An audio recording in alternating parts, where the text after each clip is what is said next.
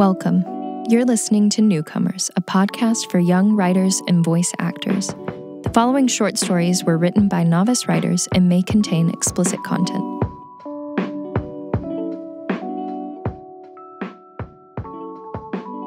Know It All by Mae McDermott, read by Taite McKinney.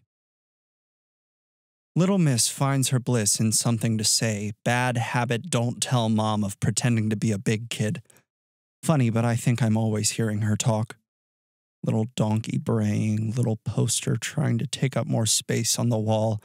I guess I thought the space above the trash would stay quiet. Little waspish whistle, little pen cap clicking, little CD skipping. This song has played at least 10 times today. Little elevator buzzer announcing her story. Oh good, the walking megaphone is back. Little nasal nothing. Little alarm clock blaring. Little pint-sized foghorn. God, I can hear her pounding shave and a haircut on my eardrums, cranium shaking little shit. A shouting siren. The SGA isn't as important as you think it is. Go be vice president somewhere else. Stop pretending you know about choir. Stop biting your fingernails. They're so ugly, I want to pull my hair out, seeing cuticles redder than scarlet Crayola. Jesus fucking Christ. Little fire alarm blaring, patrol belt wearing, sniveling little shit. Little safety patrol fucker makes me want to go fight on the blacktop. Little hook-nosed, freckled, bushy, eyebrowed watchdog. Nobody cares about your fucking barking.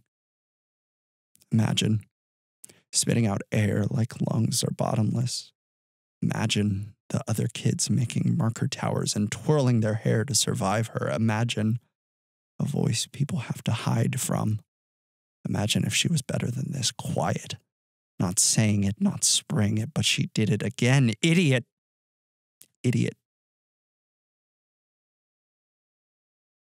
One Path by Mae McDermott. My eyes today are on the path. On the feet measuring the path, I step over downed yellow leaves, suede-booted and careful, avoiding dewdrops that stain. I don't much like the scrape of acorns against my heels.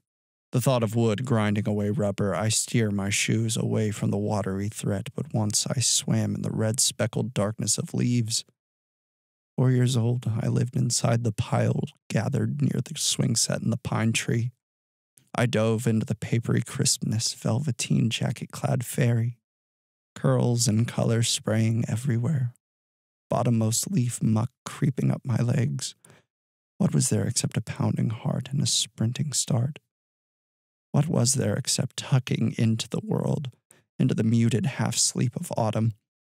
What was there except wrapping oneself tight to face that sullen dream? The air was so thin and fiery in its coldness, it burned my nostrils and tied rope around my ribs. I used to spot the geese overhead and feel so afraid of their wailing, of foreheads always folded in anger, long necks craned and frenzied searching, undersides of wings stealing the only remaining daylight, leaving behind a husk of gray. I saw freezing and fear, creatures fleeing the chill, absolutely crazed with cold. I pushed my face underneath the surface of leaf piles to watch the writing of a fallen canopy, the shifting darkness, an exercise in hiding as the world around me froze into night. The leaves are coming for me, lurching across the road's blackness. The cold seeks the body underneath my coat, shaking. I jerk my shoes away to check the suede. There's nowhere else to walk.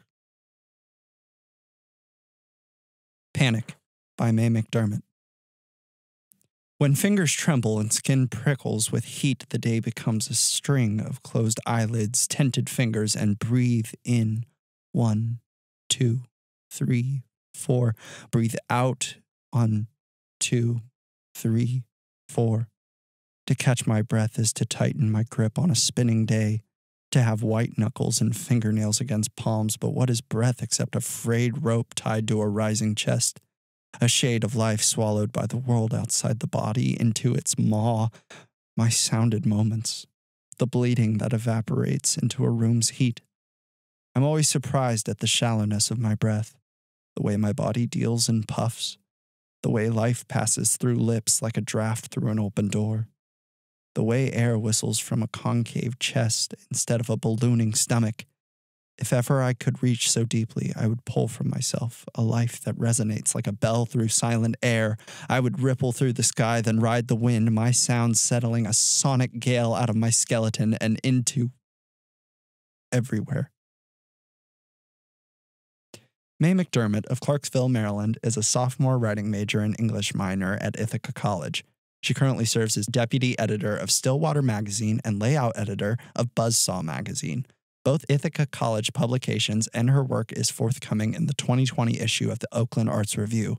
She writes primarily creative nonfiction and poetry, and you can find her at MayKM4.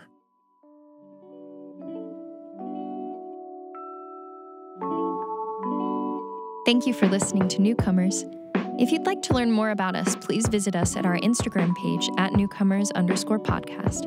If you'd like to submit a story or become one of our readers, email us at newcomerspodcast@gmail.com.